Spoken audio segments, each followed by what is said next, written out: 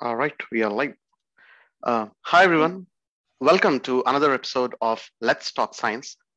This show is jointly hosted by Science for Society, Indian Humanists, South Asian Humanist Association, and Babu Gogineni Humanists and Rationalists Arena Facebook group. I'm Sharath, and joining me today in this episode are Jyothsna Palwai from Chicago and Teja Begari from India. Welcome, Jyothsna and Teja, and you all to this interesting talk show, Let's Talk Science. Thank you, Sharad. Thank you, sir. It's a great pleasure.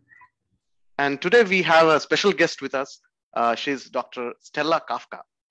So I'll give a quick round of introduction of Dr. Kafka. So Dr. Kafka has an outstanding scientific reputation and research track record.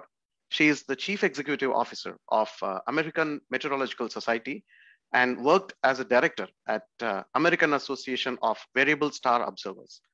After obtaining her bachelor's degree in physics at the University of Athens, Greece, she moved to the United States and earned her master's and PhD in astronomy with a double minor in physics and geophysical sciences. There, she also received the Hollis and Greig Johnson Award for excellence in graduate student research. After completing her PhD, Dr. Kafka held a series of prestigious postdoctoral positions and fellowships. First, at the Cerro Tololo Inter-American Observatory in Chile, where she received the National Optical Astronomy Observatory Excellence Award, then at Caltech's Infrared Processing and Analysis Center, IPAC, and as a NASA Astrobiology Institute Fellow at the Carnegie Institution of Washington. As the Executive Director of the AAVSO, which is the American Association of Variable Star Observers, Dr. Kafka aspires to build strong communities of professional and amateur astronomers who jointly work towards understanding some of the most dynamic phenomena in the universe. Dr. Kafka resides in Cambridge, Massachusetts, with her puppy Ruru when she is not stargazing, managing the Variable Star Observatory, or making significant scientific discoveries. She enjoys reading, exercising, and traveling. Welcome, Dr. Stella Kafka, to our show. It's an honor to have you here. Thank you so much for having me. It's a pleasure to be here. So Jyothsna Garu, would you like to start the show by asking Dr. Kafka? Sure. I would actually be interested to know Dr. Kafka on how she started her, how she got interested in astronomy and her journey to lead so many science institutions, and as well as she has been in the forefront of science outreach.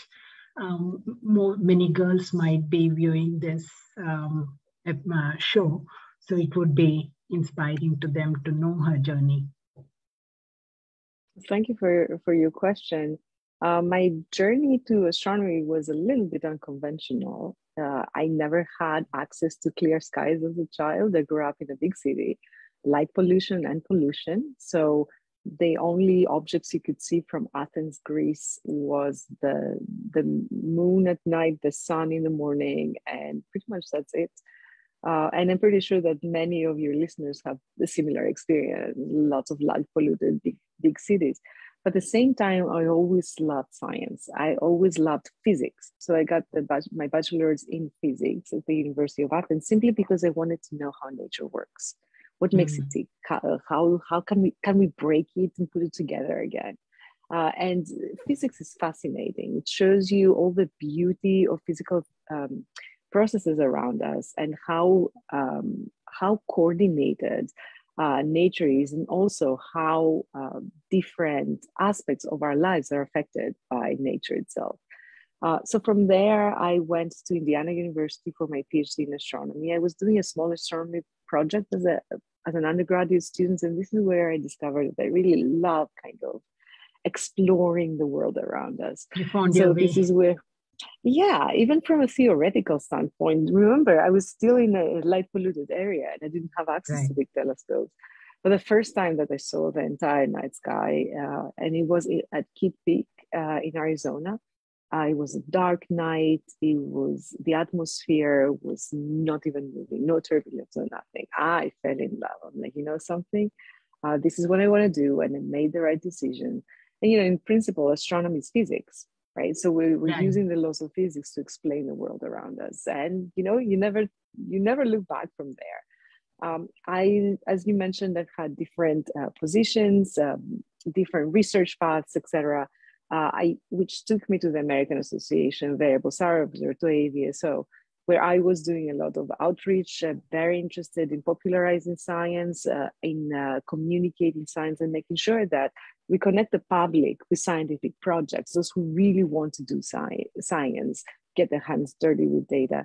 And now I am at the American Meteorological Society, which is more or less a professional society that works with in the climate, water, weather enterprise. The mission of the American Meteorological Society is to advance the atmospheric and related sciences, technologies, applications, and services for the benefit of society. So now I'm a little bit more applied. I'm working towards making sure that good science finds its way to the innovators that are coming up with solutions and keeping people safe. I mean, we're dealing with climate change, hazardous weather conditions, water sanitation, things like that. So not necessarily a straight line, but if not anything else, if there's one take-home message from that, is that be open to opportunities and follow your dreams. And, at some point, don't make too many specific plans in your life. You never know what life is going to throw at you and how you can take advantage of that and grow as a person and help the world around you.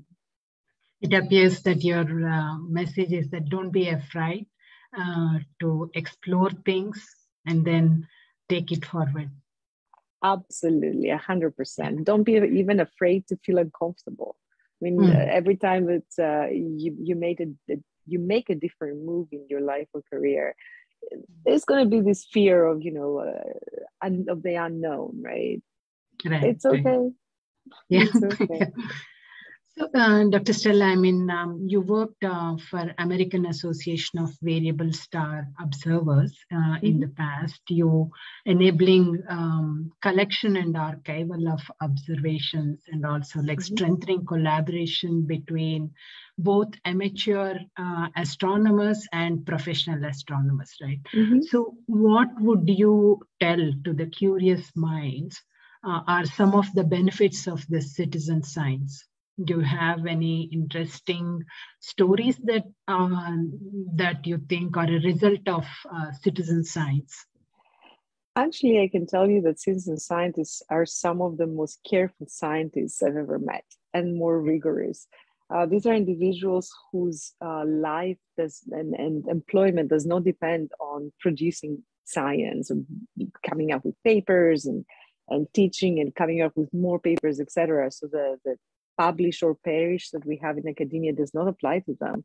So what that means is that they can capture a problem that has been around for a long time and be rigorous and careful in collecting data and analyzing it, and actually come up with really great answers that scientists bring in their own work afterwards, professional scientists. So I guess I think that we're all scientists, right? So professional scientists would take the results of non-professional scientists in their own research. So there's a synergy there, how we push science forward between citizen scientists and professional scientists.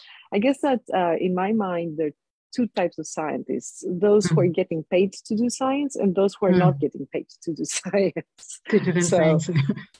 But there's a lot of amazing contributions exactly because of the careful work that individuals who consider astronomy or any scientific field as a hobby, as a passion, are making every day, and things that professional scientists miss because they just don't have the time to dig much deeper in a problem.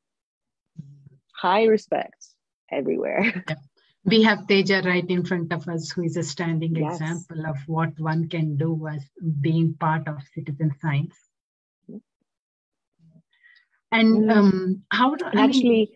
just a plug in, Teja was the youngest and still is the youngest AVSO ambassador we've had at the AVSO.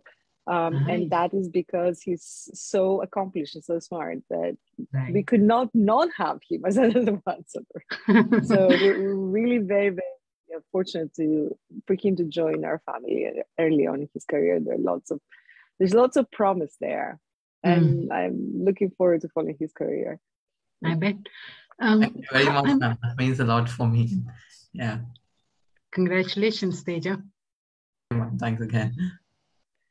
And Dr. Kafka, one curious question. So you might have billions of data, millions of data points, right, from all these citizen scientists.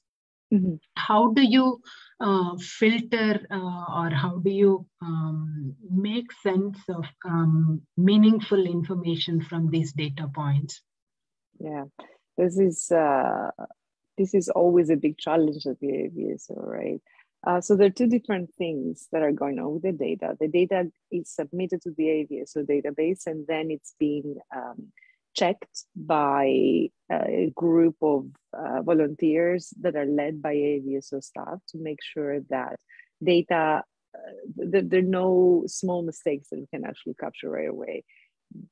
The mistakes that I'm mentioning have absolutely nothing to do with the observers' capabilities. Things happen, especially if you're using instruments that are automatic. Glitches in the software happen, mistyping of a number might happen, things like that. So we want to make sure that everything like that is captured before the data goes to the database. And there are lots of times where AVSO staff contact the observers to actually ask them to check a couple of things in their data acquisition software and perhaps resubmit the data.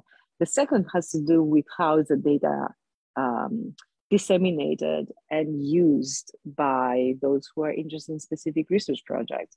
And the AVSO has databases that actually curate that data long-term, both for variable stars and for the sun. Remember this, our sun, our own little star, is a variable star itself. So there is a very rich database of solar data there.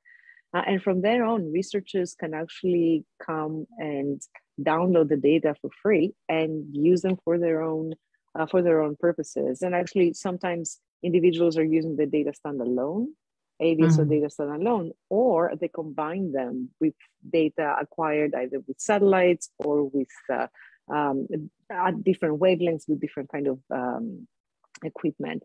So the AVSO databases, and now there's a spectroscopy database as well, are a great resource that bring all this wealth of data that comes from citizen science to the professional community to actually help push science forward.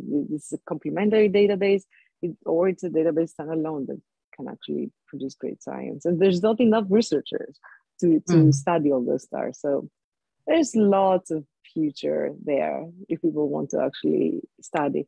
By researchers, by the way, I mean both professional astronomers, students and their teachers, and anyone else who might want to be involved with a small research project.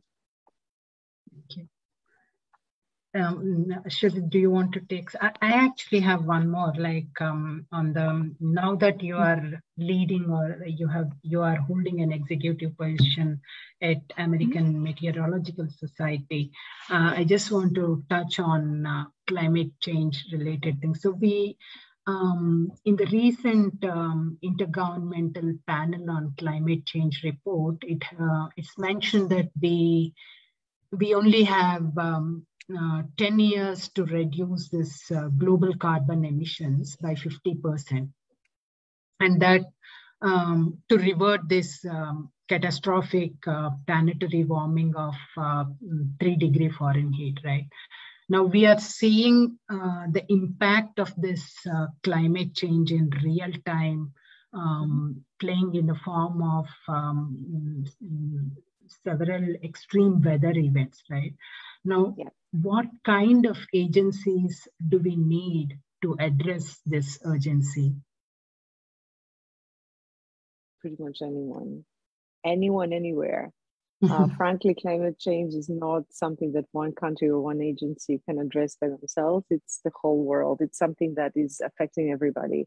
It's not that, perhaps here in the US or in India, people locally can decide to take action and they will get rid of the effects of climate change momentarily. We all need to come up with a much more concise and much more unified strategy and actually act on it. And this is where we as a planet are failing ourselves. Because no matter how many discussions, how many decisions, how many scientific studies or white papers are published out there, we are very much in danger of not coming up with the required reduction of CO by 2030. 2030 is an artificial number. Maybe it's going to happen before that. And therefore that 2-3 degrees increase will be permanent. We'll have to live with it. It's not going to be the end of the world in the sense that, the planet is not going to implode, but we're going to start seeing more extreme phenomena. And that from historical records, we know that has led to both social and societal and environmental changes. And I'm not really sure that we are prepared for that. So buckle up. We're up for a very interesting 50, 100 years ahead. I really don't know. I'm just hoping that somehow we'll all gain the wisdom and act now. Yeah, I hope so. I echo your sentiment. Over to you, Sarath. Thanks, Jyothsna. So, Dr. Kafka, I think I'll just take a different route now. You have a stellar resume. If we look at it, and you have worked not just as an astronomer, also as as an astrobiology. You worked, had a career as an astrobiologist, as a fellow in astrobiology as well, and the geophysics part. You have like expertise in all these things. So, what's the most exciting thing that you have worked on, or that you can think of, the first thing that comes to your mind when you look at your career, at your research career, or even something that you're doing now? It's like asking a parent to tell you which one of their kids are the favorite. I can't exactly tell you that. I love science. I really love everything that they've done. I'm very grateful for the opportunities that I had to work in different places, use different equipment, take my own data, play with it, and also work on my own projects, like design my own projects and find money for them and actually support myself through those funds and my science. I can tell you that my very favorite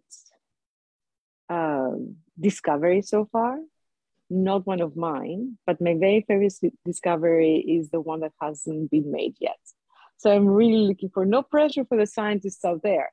I'm really looking forward to the future of science, because right now we have so many new technological capabilities that no one knows what's going to happen next. Maybe we are going to find some kind of life form, perhaps different sort of life form on a different planet around a different star. Maybe we will find the Earth-Sun twin somewhere out there. Maybe we will understand what these nova eruptions are doing and what the progenitors of supernova 1A finally are that we're using as standard candles. Maybe we will resolve the whole cosmological constant thing, figure out what the universe is going to be doing. Is it going to expand, collapse, play yo-yo? I don't know, I really don't. And so many different, amazing different discoveries within our solar system. Still people are looking for planet X, right? A planet who's within our solar system has been predicted to have some gravitational push-pull with the rest of our planets, but no one has discovered it. Everybody's theorizing about it. Or we'll discover something new about our sun that has data for 400 years now, and every new solar cycle is surprising us. So we live in the golden era of science. It's amazing what we as humans can do. And I am looking forward to what's going to happen next. Now, about my own work, as I said, I love everything I'm doing. And I wish I had the time to work more on science right now. I am at the phase of my life and my career where I aspire to support science. aspire to open doors and make sure that individuals who are working in science have avenues to communicate it, avenues to actually publish it, ways to come together and discuss about scientific advances and build collaborations, but also make sure that science comes to your everyday people because it does affect their life. And it's pretty much all the scientific advances that we're making is for us to make the world and our lives better. So scientists at heart and explorer deep inside. And I'm looking forward to what's going to happen in the future. I know I'm not answering directly to your question, but frankly, I can't choose. That's the bottom line. So, Dr. Kafka, then, and so you have a career as a scientist, and you also have a career as a leader, as a mentor, and as a vocal proponent in your leadership for a lot of inclusion in scientific research and in leadership as well. So, what kind of satisfaction did you or fulfillment these kind of initiatives have brought into you? And what do you want to talk something about those initiatives that you took as a leader? I do believe that so in my life, my career, my work, my everything that I do believe that diverse voices are making everything that we do, including quality of life, much more rich, much more complete, and much better overall. I do recognize that there have been groups of individuals that have not been provided traditionally the same opportunities. I do understand that nowadays, talking about equality is not enough. We need to talk about equity, not only the opportunities to provide, but also what the background of individuals are, how we can actually help them reach their potential because they're different and because we really want them to grow and provide the best they can be in our society. For me, supporting women in science, promoting girls and providing them with opportunities is a big component of everything I do, simply because women, girls traditionally have not had the opportunities or the role models or actually even a discussion about science in their everyday lives or even at school. And from there on, I hope that we will all learn how to respect and work with each other in order to actually make our world a better place. You know, there are lots of times where people are asking, so why do we need diverse people in the workplace, for example? And I tell them, okay, listen, if we hire 5 individuals that are exactly like me, they will be able to do exactly what I do, which is not anything different, right? We're not gaining anything from that. What we need to do actually is make sure that we have around us individuals that are different than us, because this is how we learn, this is how we grow, this is going to be the roots for innovation, and it's going to be much more fun. I mean, if I want to hire me, just talking to myself in the mirror is so boring. I don't learn anything. I'm not going anywhere. So for me, actually interacting with individuals from all over the world and learning from them is a priority always. And I think it's interesting that you mentioned how women have access to how women are don't have that much access to scientific thinking as in the way they are brought up in societies, and because your field, astronomy, was pretty much pioneered by Henrietta Swan Leavitt. So her work on, she established the standard candle. So anything, pretty much, if we are looking anything beyond our 5 planets, or even the planets of the solar system, if you're looking at stars and trying to measure distances, it's her work that pioneered the whole thing. And it's not even like, I think it's like what, 100 years before, 120 years ago that she did this work, and she was paid, and she was not like a research scientist in the Harvard Observatory, I think, where she did, and she received credits for graduate school work for her work, which pioneered the field. And then she was paid like what, $10 an hour or something, which is in today's equivalent amount. So this itself is a case, the fight, for despite pioneering the field. This is, I mean, we don't even recognize so much. And even today, when you look at it, I mean, and leadership in for women in STEM and science and your field, and in general in other fields also. So being a leader, and a scientist who's also a woman, do you think in your career, in your course of career, there have been some barriers that have been broken by people like yourselves, or what kind of challenges did you face, in that sense? And then what kind of barriers did you break? And what kind of barriers do you think in your generation men have broken towards becoming leaders in STEM? Where do I start from?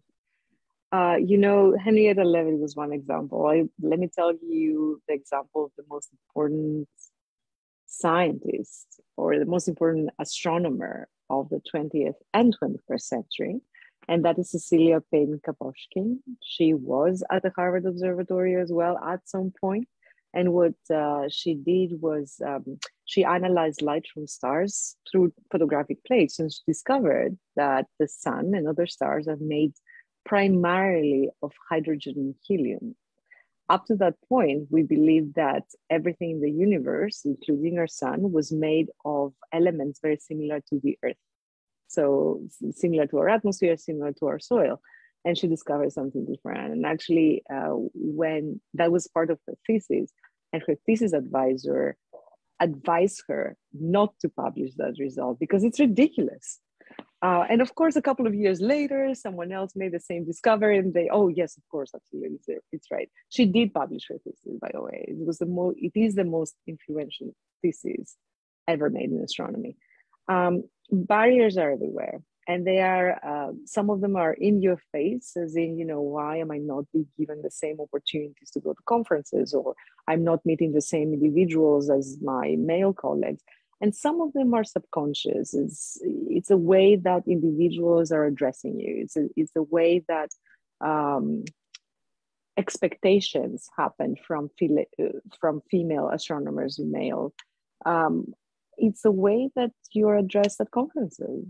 It's a way that you're addressed when you're giving a presentation. And it does have to do with expectations of who you are and what you're doing.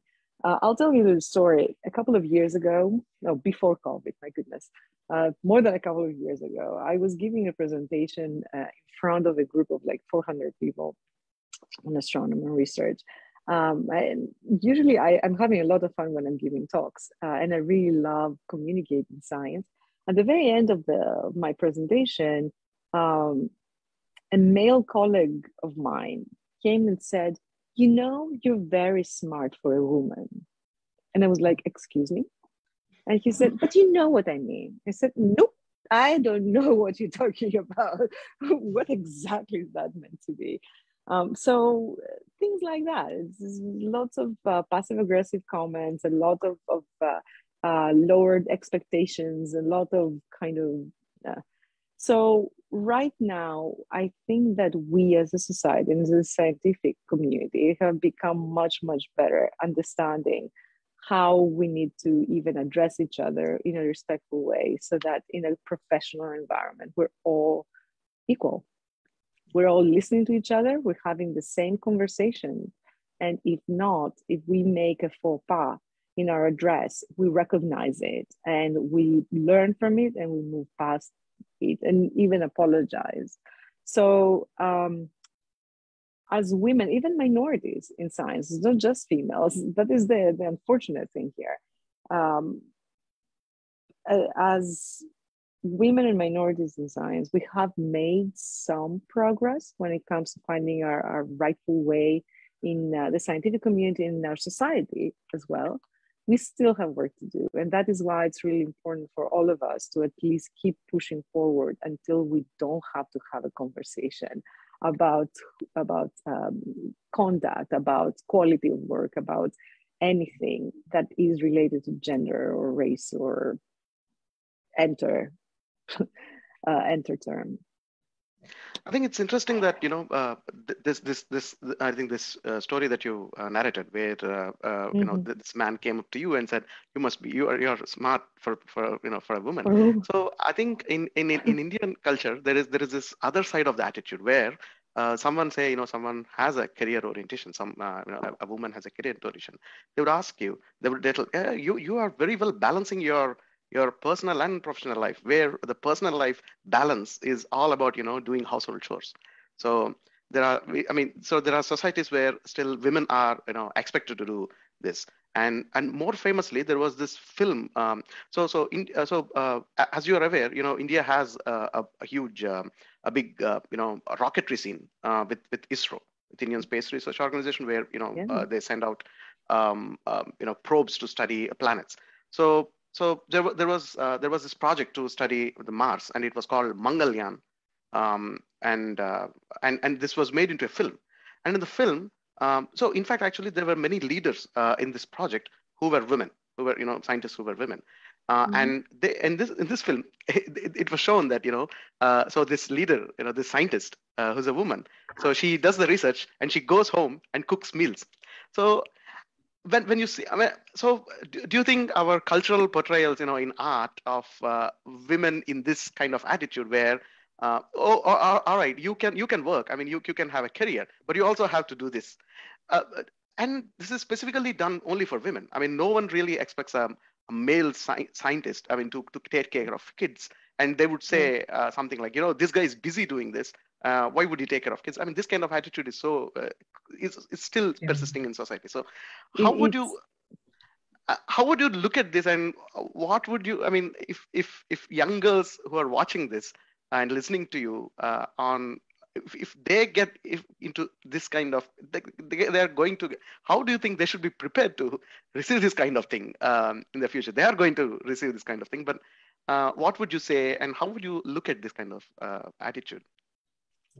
I hear what you're saying. In a perfect world, this kind of stereotypes would cease to exist. Actually, in a perfect world, what you want movies and whatever to portray is both individuals, men and women, going home and raising the kids. Yeah. Being there for their children, being an active members of their family. I mean, you're having a family because you want to raise balanced citizens of the world. You want to teach them something for a better future, et cetera, right? And you do, cooking can be something that people enjoy doing, but if it's an obligation, as in, I am going to have a full-time job, but as a female, I'm expected to go home and clean the whole house and cook for everybody and take care of whatever and do laundry. It's impossible. It's absolutely impossible. And that does two things for people, for society. The first one is those expectations that women should traditionally take care of the household, where men's job is much more important and contribution much more important, so they should be left alone. And actually, that's not fair for men either. Again, if you want to spend time with your family, if you want to cook for your family, if you want to clean the house, etc., you should be doing it. And the second one is it creates impossible role models for women. Yeah. There is no way you can be excellent in your job and you can be satisfying all the needs of the household. There are 24 hours in a day and you're only human. So it's an extra pressure that leaves women with this lack of satisfaction on both on the personal and the professional lives. And that leads to a very unhappy life. So we really need to start kind of realizing that of what kind of choices we have, what kind of choices we make. When I was in graduate school and I was working actually 20 hours a day, there were times where I just would go home and sit on the couch all weekend and not clean the house, and that's okay, right? And I was living by myself, just a disclaimer. But at that time, if you were to visit my place, you'd be like, what is all the dust here? Well, guess what? I've been working 20 hours a day for the full week, including weekends. There's time, for for decompression, right? We're only human. Me getting sick would not help anyone. So I think that the key to that, apart from a change in mentality and a change in role models, in terms of the conversation that we're having, for women, is to actually have a partner who is understanding and who respects them as people. A person who is not exactly a traditional individual, has this kind of expectations, and they realize that the partnership, being a relationship, is something that needs to be satisfactory for both, and we both need to pull our weight. And that's exactly what's happening in my life. Actually, I'm very, very very proud and very fortunate to have met a man who's just helping. We live together, right? We both live in this house. So pulling his weight while I'm pulling mine. And yeah, again, both of us are professionals, and we have a lot of work, and there are times where no one empties the dishwasher. It's fine. No one cleans the house. It's fine. Just, give ourselves a little bit of slack goes a long way, both for physical and for mental health. Hopefully the day comes soon when we don't discuss this question of balancing both career and personal life. Which is portrayed in a very condescending way of, saying that, women are great multitaskers. Let me burst that bubble, because I've done my best work when I didn't have to multitask, where I could actually focus on one thing and concentrate there. Otherwise, I've never been satisfied with what I was doing. It's too much of a distraction. Really. Absolutely. I mean, there's no such thing called multitasking in the truest sense. I mean, you work, take something to a logical end, and then come back to something else. And there's a lot of switching time involved. Your things get lost. So, Sarath, your question makes me add one more thing. The communication aspect, right? In that particular movie where the scientist was portrayed to come home and cook back, right? That also has something to do with the way we communicate, both in portraying the art and as well as communicating science, right? So, Dr. Kafka, we at Science for Society have been working towards publicizing science and also work towards a greater understanding of science engagement in the public life and culture. We have been creating platforms for science communicators where they can present topics. So you have been at the forefront of science outreach activities, and you have been a manager for many journals, right? So in your experience, what have been the best approaches that you think can better the science communication? Anything and everything that you can think of, and it changes. Okay, so I'm going to show my age if I tell you that when I was in graduate school, we didn't have Facebook. So, technology, again, surprises us and it enables us to connect. Look at this. We're talking on Zoom, right? And we are different parts of the world at different time zones. And yet we feel that we are around a table, and I'm having my tea here, and we're having tea all together. I think 70 years ago, a lot of science publications were done in German, not even in English. So. Lots of things, and 100, 300 years ago, it was all happening in Latin and Greek, because that was the scientific language. We were moving forward. I do remember as a graduate student, I was going to the library, a big room with lots of books and journals, and I was actually flipping through journals to find the article of interest. And right now, you just click, click, click. You don't even have to move from your couch to actually do the same thing. When it comes to communication, things are advancing. They're advancing really fast. The challenging part is actually to keep up with them. Depending on the audience that you want to reach out to, you want to reach a younger audience or a much more mature audience, you need to understand how they're used to communicate. Different generations use different things. And again, I'm going to show my age by saying that I am on Facebook, and my niece told me that, you must be old, Old to be on Facebook. Oh my heart. 9 years old, really. So that is a challenge when it comes to outreach, when it comes to communication, when it comes to connection, building communities, right? How do people want to connect? That's one. And the second one, with the advance of technology, with the advance of all these possibilities that we have, threats come in as well, right? So suddenly we've been immersed in the whole idea of trolls who are just causing trouble online and through our communities just because it's fun, whatever. So how do you make sure that the community stays focused and respectful in their interactions? Respect is extremely important, and you don't have individuals who want to cause harm kind of intervene and break trust amongst members. So yeah. My favorite mode of communication, frankly, is in person. I love meeting people in person. For the last 2.5 years, it hasn't been possible. But again, I'm really grateful for Zoom. Yeah. Platforms like this. Teja, would you like to ask Dr. Kafka anything before we move to another topic? Yeah, with like kind of technical questions related to climate change and a little bit of citizen science. So this question is, what kind of tools do meteorologists use other than the satellite thing to know about the sky or know about the weather, to be precise?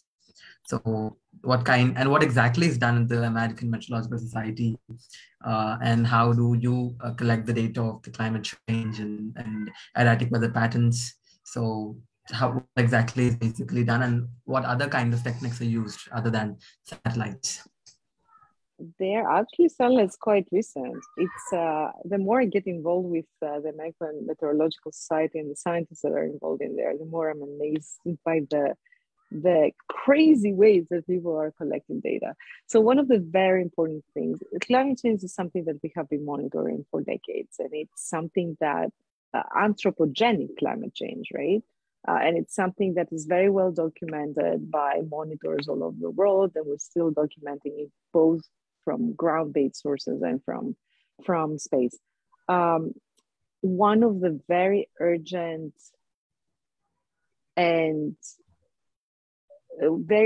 focal points, let me say that, of climate and weather scientists is actually trying to find techniques of predicting hazardous weather way in advance in order to let people know, especially when it comes to conditions that are very unusual, that could cause floods, that could cause hurricanes, or eventually loss of life. What you really want to do is at least let communities know that something is coming way in advance and try to protect them, right? Just try to minimize loss of life and property if possible. There are so many different techniques. I mean, my atmospheric science friends are just grabbing their equipment when there's a storm coming, and they're going towards the storm to take information about the storm. It's actually insane. People used to fly in the eye of hurricanes. So you have this big weather front that is happening, and they want to get more data, grab a plane and fly through it. And it's insane, right? And they survived to tell the story. Now, of course, we use drones, and there are other kind of techniques to do something like that, but they still do it. And again, the more data that you're collecting from different locations would help inform models, theoretical models that help us understand a little bit how the atmosphere works, how the Earth, how the different atmospheric layers community interacts with different parts of the planet, how changes even in infrastructure here on Earth affect local climate. I mean, when you're building a skyscraper, when you're building tall buildings, that changes actually the the flow of air within that particular city. So it creates a different sort of microclimate. I thought the universe was complicated. Well, let's stick to our own little planet. That is extremely complicated. And exactly because all those models, advice, again, try to keep people really safe. That is why this particular work that scientists from the American Meteorological Society are doing is extremely, extremely urgent and important. One of the ways that we are facilitating, so as a professional society, we have a whole bunch of activities that help bring those individuals together. We don't have databases. There's so many databases out there that it wouldn't make sense to actually try to bring data together. What we have is journals that allow, actually very high profile journals that allow the scientists to write up their science and disseminate and share it with other people. We have several meetings, both topical and much more general, where individuals come together and discuss different scientific aspects. We have webinars, we have online webinars, both for professional atmospheric scientists, but also for those who want to learn. So there's so much interest when it comes to weather. I mean, even my next door neighbor has a weather station.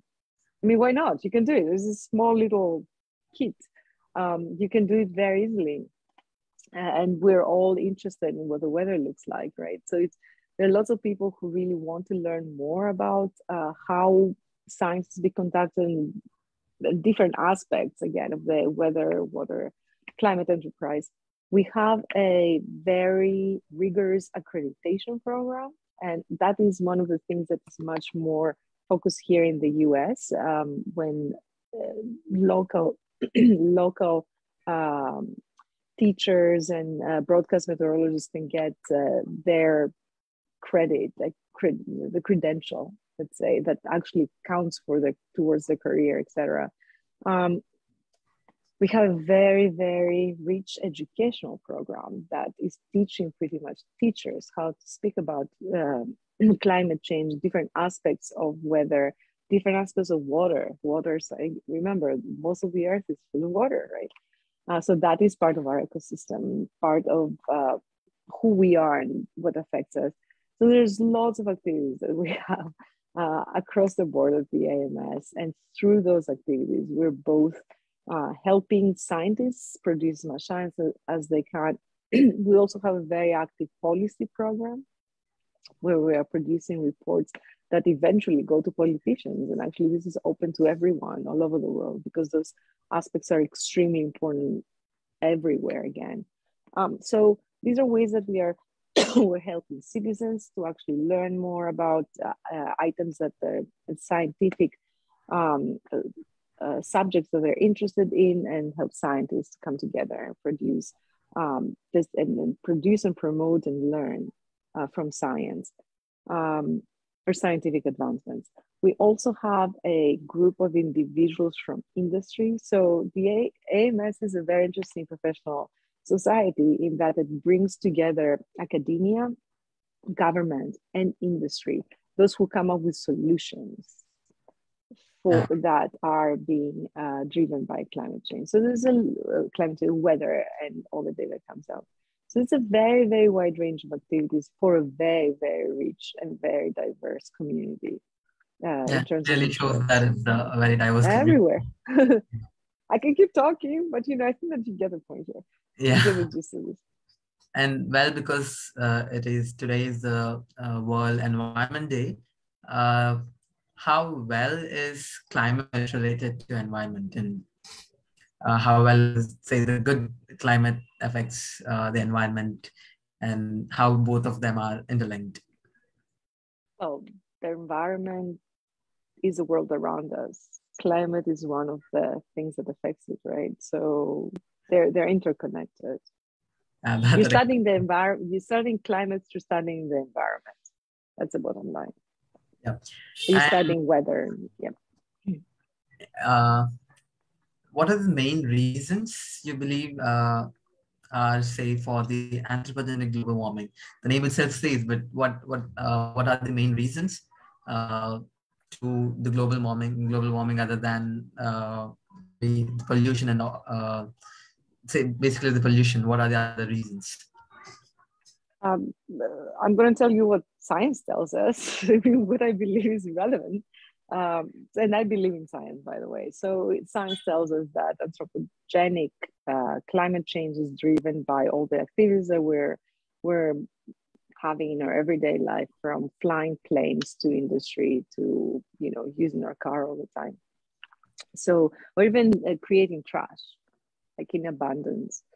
So based on that, we just need to do our part and reduce those activities as much as possible. That's as much as I can tell you without getting into very excruciating detail. And one last question from my side is, it's out of my interest. Are there any kind of citizen science projects one can do at the AMS? Like, are there any kind of citizen science projects one can do with the help of, say, on climate change, or how can one understand them and do projects related to climate change? To be more precise, the citizen science projects at the AMS. So we don't have projects per se. What we have is webinars and information. So if you want to learn more about different aspects of weather, water, and climate, we have what we call a weather band. It's a series of webinars where we get to actually talk to scientists who are doing specific sciences.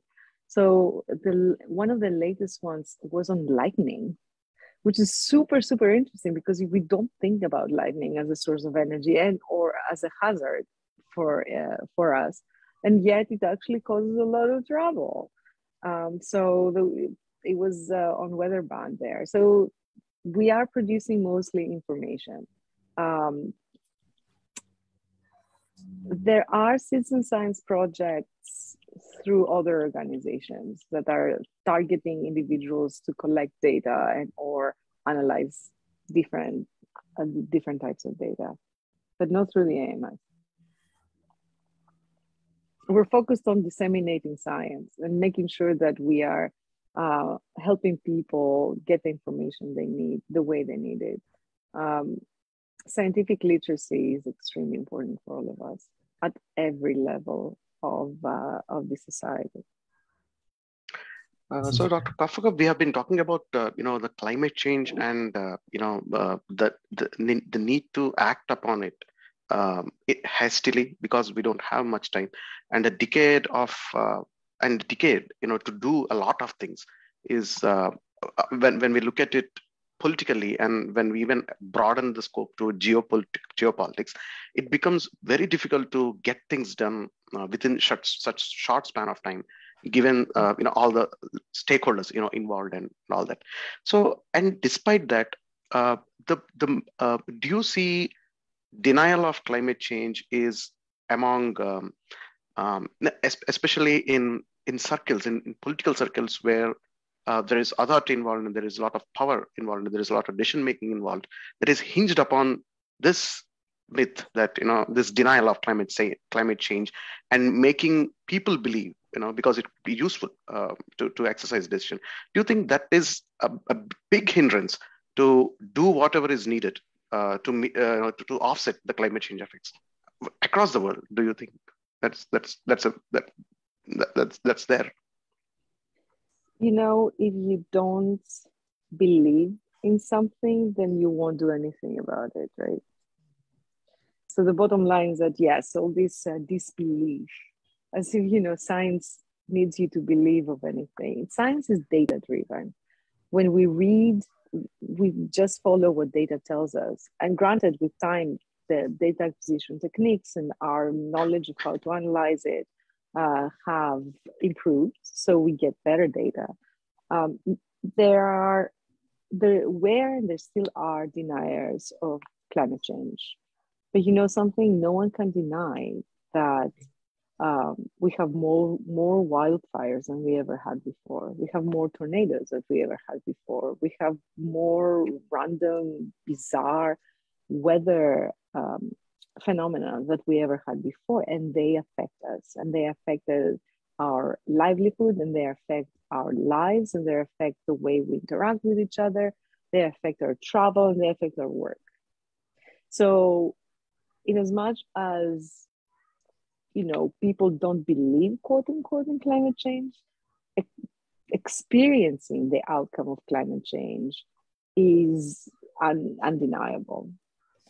Here in the US, last year alone, we had about 20 to $25 billion disaster outcomes. So each one of them costs more than $1 billion to recover, and we still haven't recovered. So it's the outcomes of this erratic weather, the outcomes of climate change right now is affecting our economy. It's affecting the way we live. It's affecting people's health. It's affecting people's food production, and it's definitely disruptive when it comes to transfer of goods.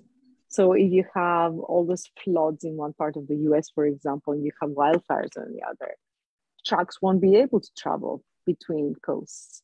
Goods won't be able to go between coasts. If you have tornadoes nonstop on one part of the United States, the ships won't be able to dock.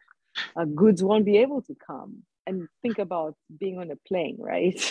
So we're talking about disruption in our everyday life. So believing or not believing climate change right now is completely relevant because it's real. And this is, I think what you pretty much stated a plain fact, out loud.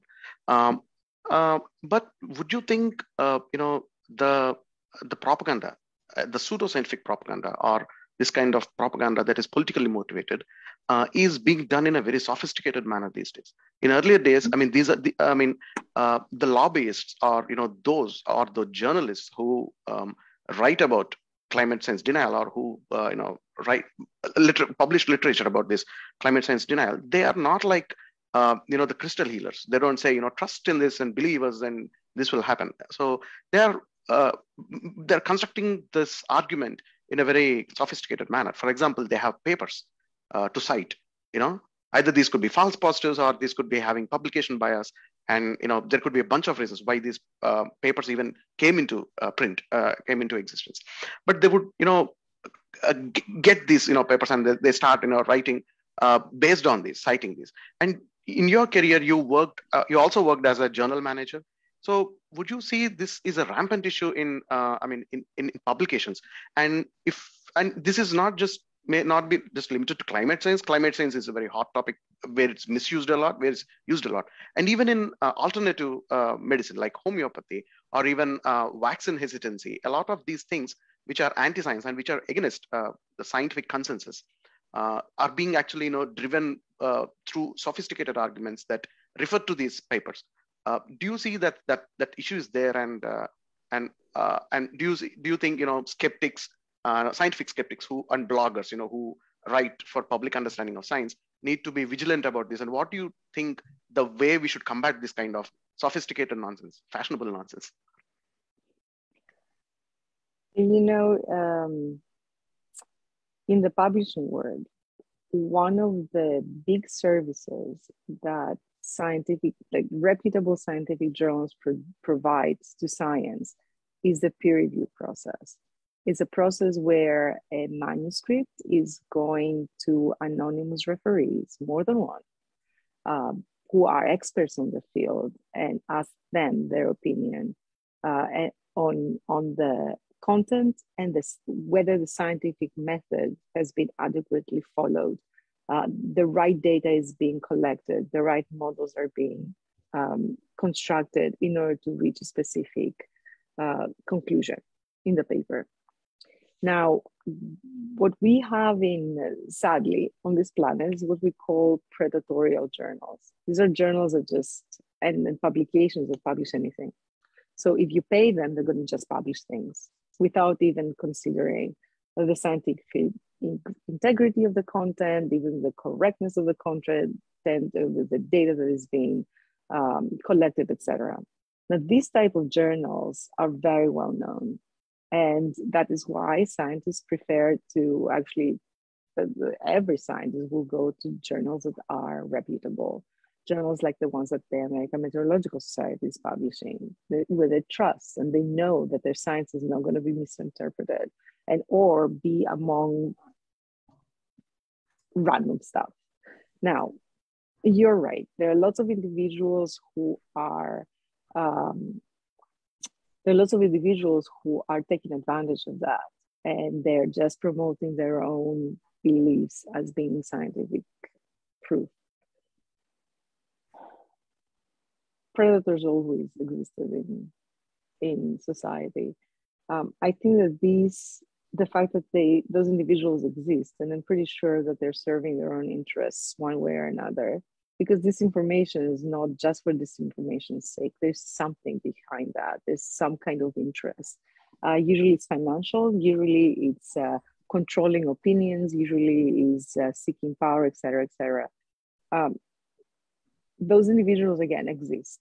And in principle, there's nothing we can do to make them stop. The one thing, though, we can do in order to fight that kind of war against information is to make sure that work that you are doing is upfront and center and appreciated and it's augmented as much as possible. In other words, to make sure that individuals have access to science and they are provided that information the way they understand it. It's true that scientists use a lot of jargon. Jargon exists in every profession, right? Even if you're a medical doctor, if you're a gardener, if you are a builder, you have your own jargon.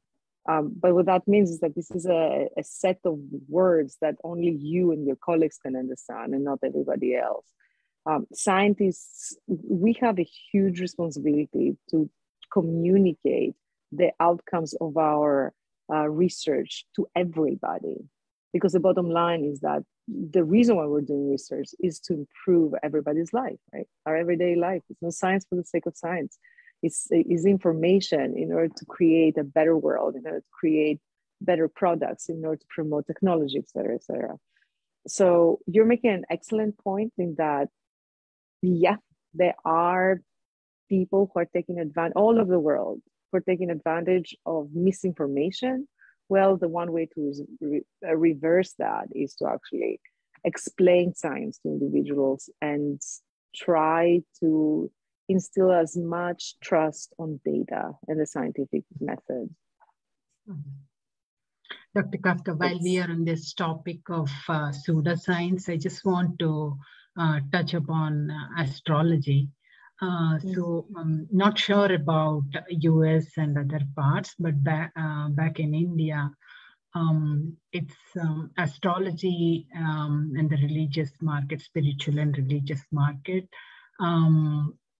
has grown disproportionately. I mean, people usually have a natural tendency to know about the future, right? So in this process of wanting to know a chance of getting a job, or maybe how their marriages last, or when to make investments, so they reach out to the astrologers to make some decisions, right? So they think that astrology is built on the foundation that a relationship exists between the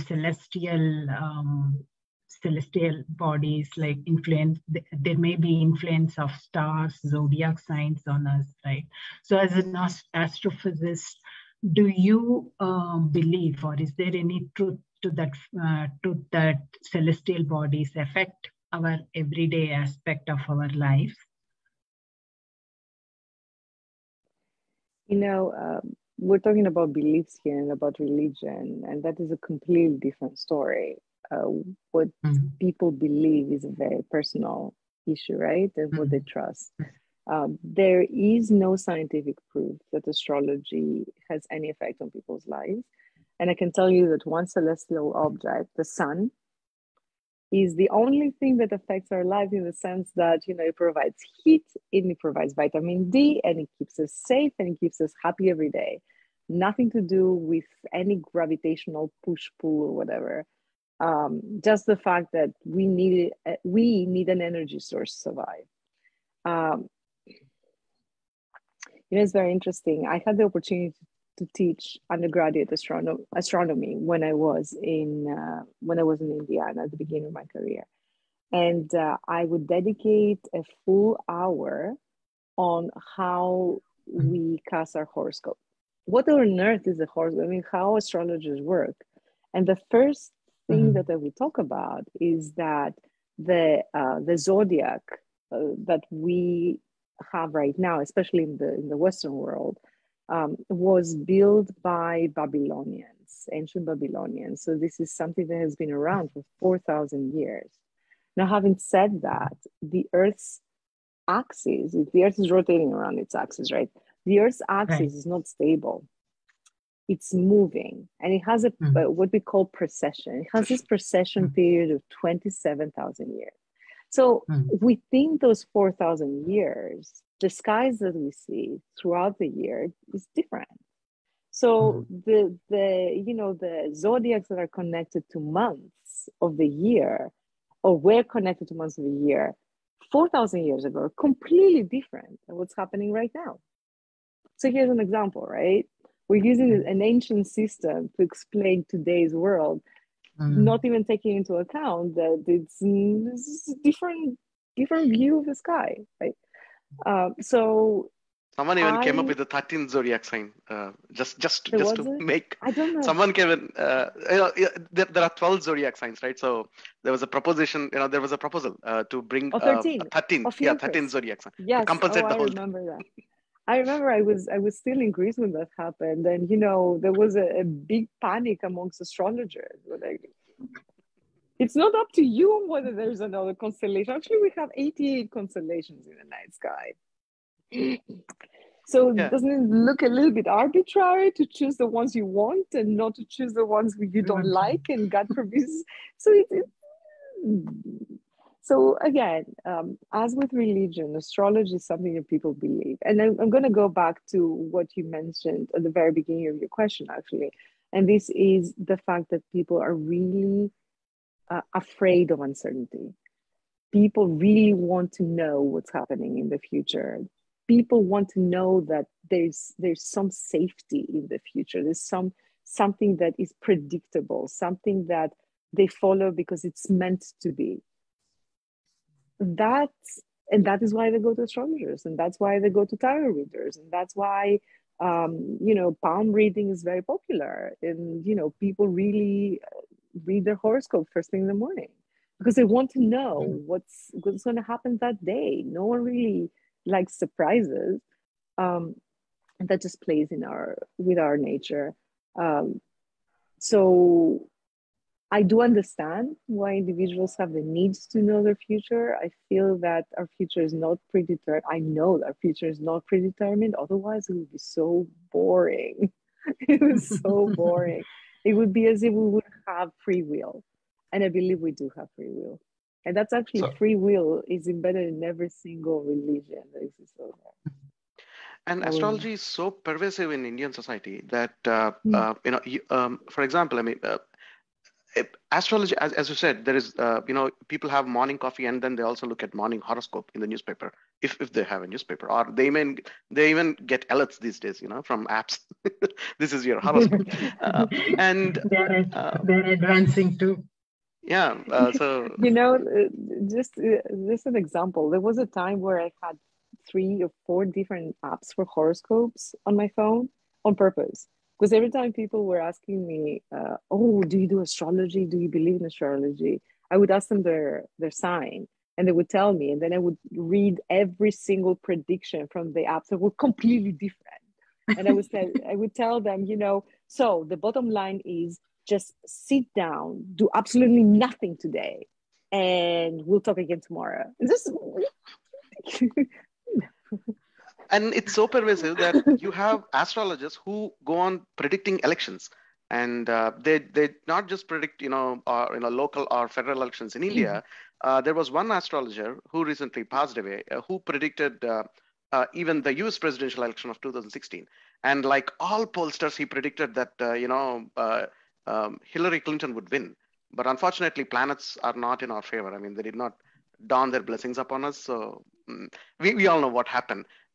So the astrologer was wrong. So as all the pollsters, all of those, including 538 and everyone, I mean, who made these predictions. And even with interestingly, elections, when you're having to deal with groups of people that are satisfied or dissatisfied, your chance of getting especially when you have two candidates, the chance of getting your predictions right is 50%. So it's either I mean, or. we would rather, we can even, toss a coin. I mean, rather than going to an astrologer and pay. That's pretty much the same Right. Right.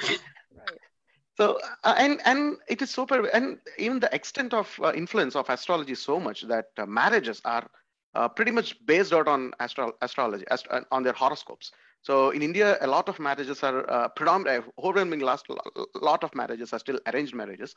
So, and where the main criteria of even proceeding with a match is whether their horoscopes are compatible or not. So astrologers do actually have a lot of power or a lot of control over people's life. People have family astrologers. They might not even have family doctors, but they have family astrologers. So, and when it comes to when I think you mentioned the thing about belief and fact and dealing with uncertainty in life. And ironically, the profession that deals with uncertainty on everyday basis, science profession in India. If you look at ISRO, Indian Space Research Organization, so whenever they launch a rocket, it is very customary for them to to get an auspicious time set up for this. And recently, when Chandrayaan-2 happened, so the head of ISRO, Dr. Shivan, he went to I think the head of he went to a holy seer and then got an auspicious time set up for the launch of the rocket. And anyway, the mission was the probe did not land on the moon; it was unsuccessful. And but that has no bearing on this fact of having an auspicious time for this. So when you see things like this, where leaders in top elite scientific institutions of India, which is largely still a scientifically illiterate country, a society, where you see these kind of things happening, where they bring in astrology, they bring in auspicious times from all these things into this thing. Say, for example, you send a rocket to Mars to study it. It's called Mangalyaan, and the same Mars, the same Mangal, in your horoscope, it actually destroys your marriage. And you set up and you as a leader of the rocket institute that's sending this rocket, you set up an auspicious time to please Mars or to please Saturn. I don't know. I mean, maybe you want a gravitational sling. Maybe you want to please Saturn then. So the thing, what do you make out of this? I mean, do you think scientists and leaders in science, they need to keep these things separate, their personal beliefs and professional etiquette, professional commitments? Do you think they should keep separate? What do you see? I mean, when stuff like this happens in a country like India? Not just in a country like India, in every country on the planet, we are human. That's what I'm going to tell you.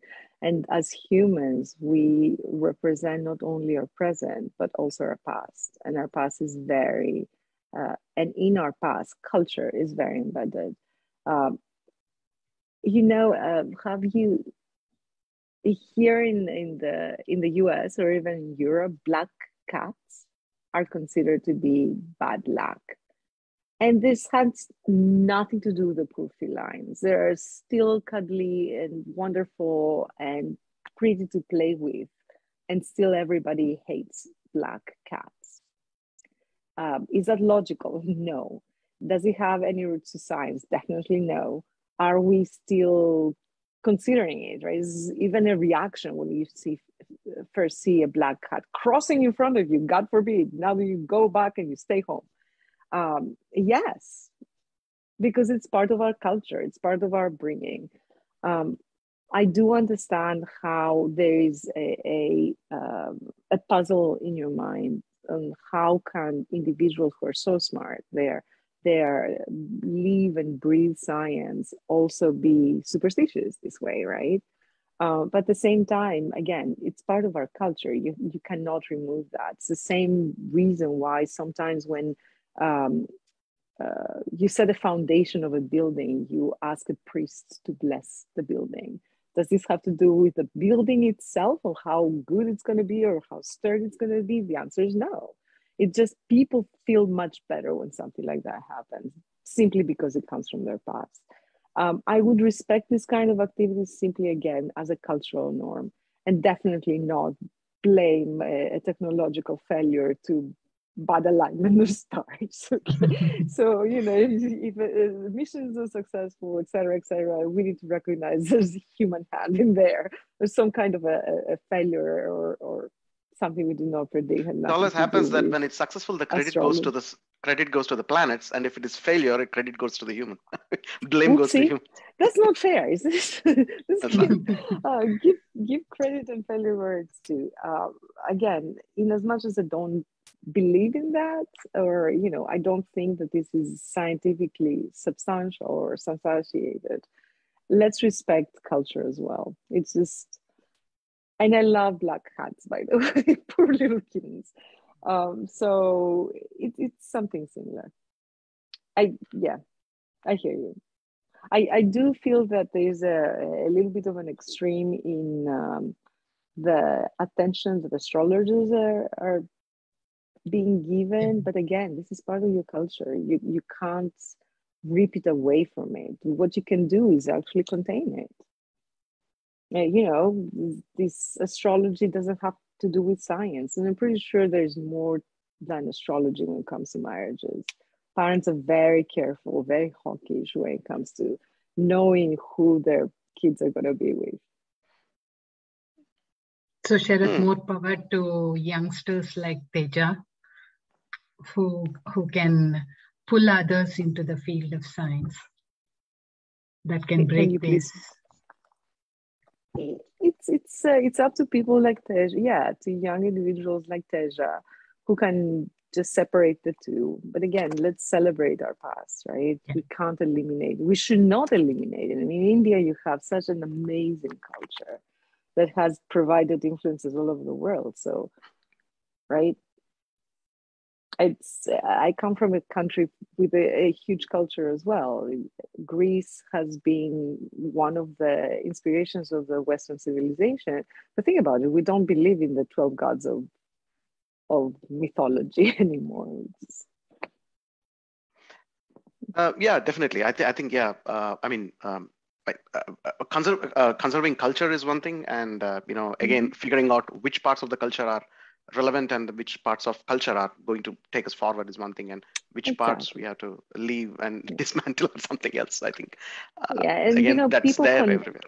Yeah. People connect through culture. So if a scientist needs to evoke astrology in order to have people listen to them about a process that happens in nature, I'm fine with that. I am, because you know, at some point you need to the two to move together. At some point, astrology will actually find its own peace while science will prevail.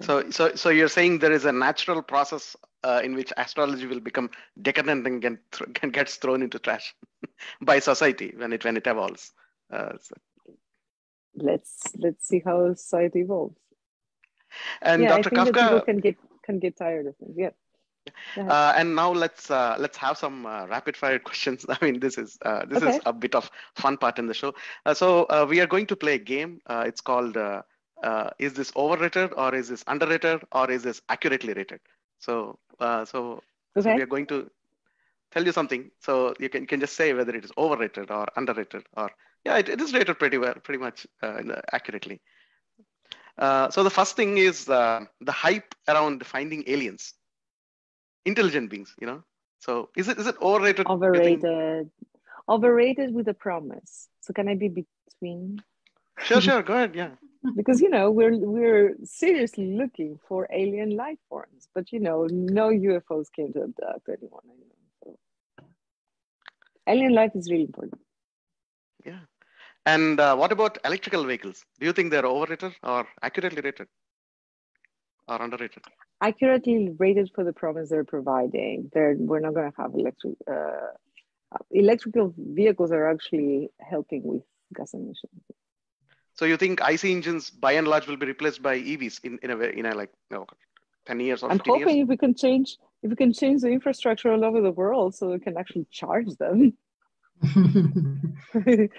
Every gas station needs to be a charging station, right? Yeah, yeah. What about the movie Interstellar? Is it overrated or underrated? What do you think? I've never seen it. I refused. I because right after it came out, some of my colleagues were complaining about the science faux pas in that movie, and when a movie slaughters science so badly, I just refuse. The one that I really like is actually Carl Sagan's Contact? Contact. Thank you. Jodie Foster. Yeah. I can forget that. I can forgive that one, but other than that, no. So even Martian, do you think it's what? I watched The Martian. I had to cringe through half of it, but it's not like simply because everyone, he was so highly rated. So Martian was overrated. What did you think was cringeworthy? I mean, I thought depending on potatoes was cringeworthy. I don't know. Even the way that you have a vehicle that is dead, solar panels, etc. You just go and dust them, and they start working.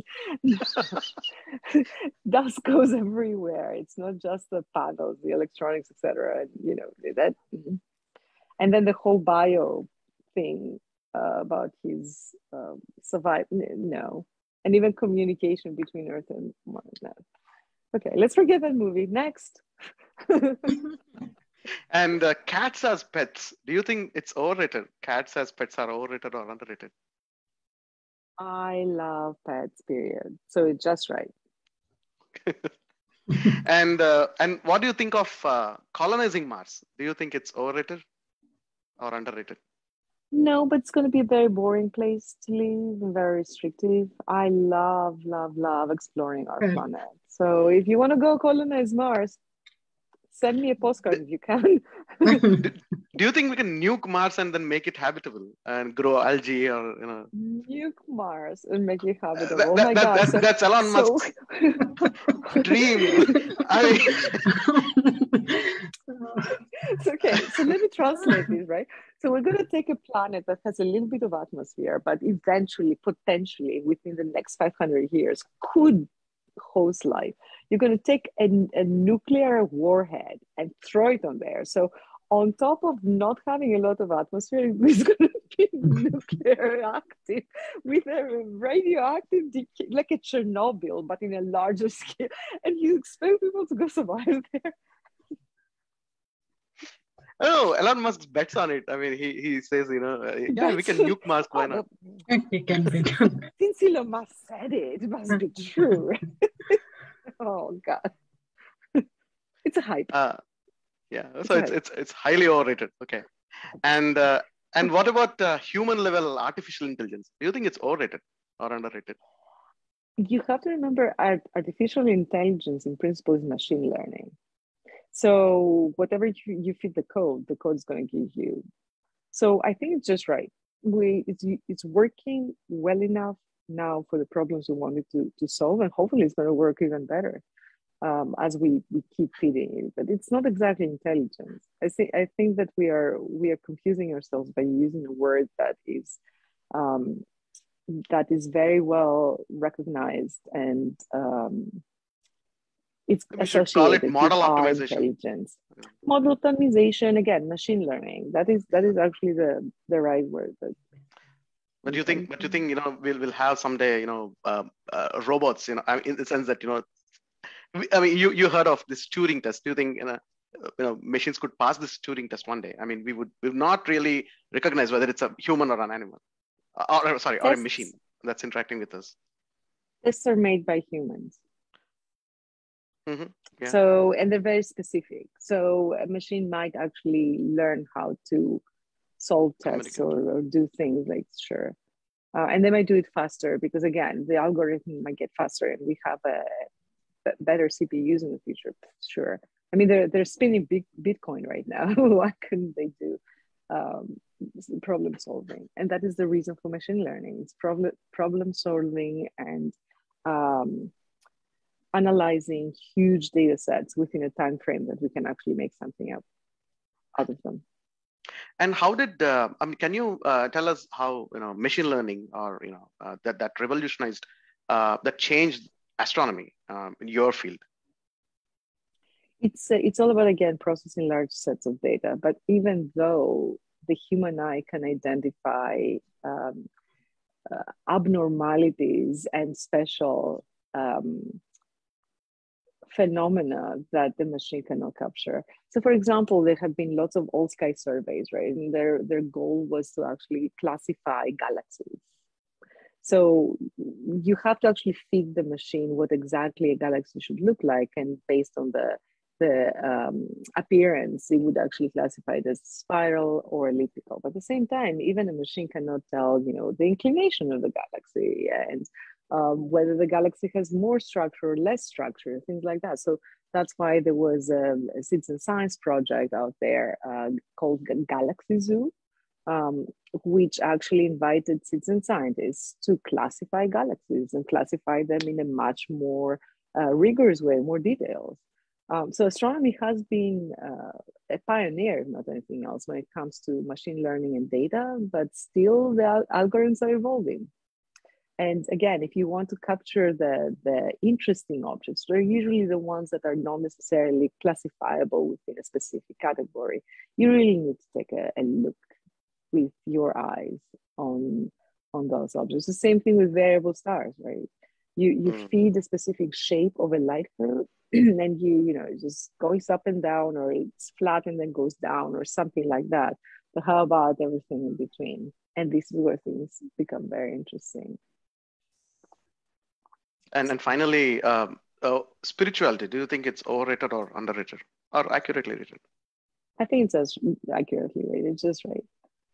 It becomes overrated only when it completely controls humans' lives, and it does not allow us to live a fulfilled life.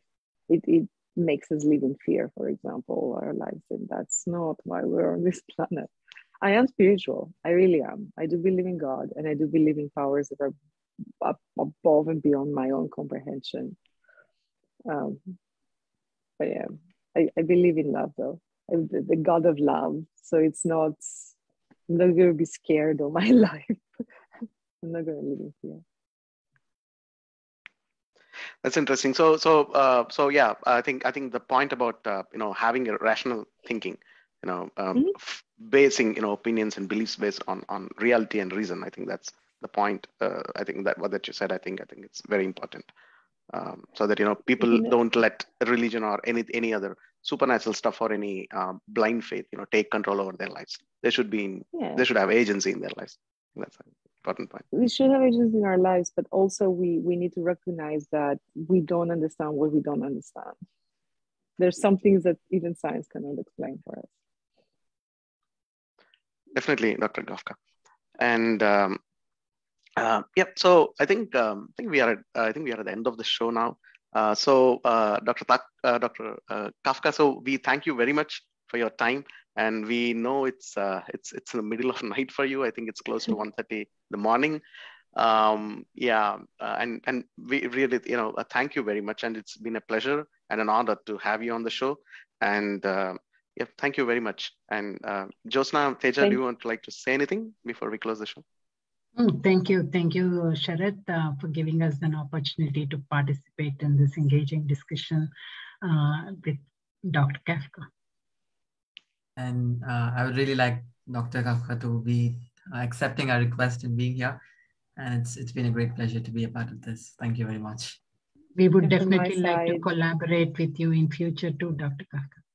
You know where to find me. I'm always available. And again, thank you so much for the opportunity, and a big applause to all of you for the amazing job you're doing, popularizing science, making sure that people know the value of data, and keep bursting myths. Thank you, Dr. Kafka. Thank you very much for your time, and thank you. Thank you, everyone, for the show, for listening to the show. And you can listen to the show on Spotify, Apple Podcasts, and Google Podcasts, and you can watch the video again on our Facebook page, Indian Humanists Official, and on our YouTube channel, Indian Humanists as well. And we welcome all of you to work with Science for Society and the Indian Humanists and SAHA for building a culture of science and upholding the Constitution of India, a fundamental duty of Article 51AH to promote scientific inquiry, a spirit of reason, the spirit of scientific inquiry and humanism in India. Thank you. Thank you, Ananda.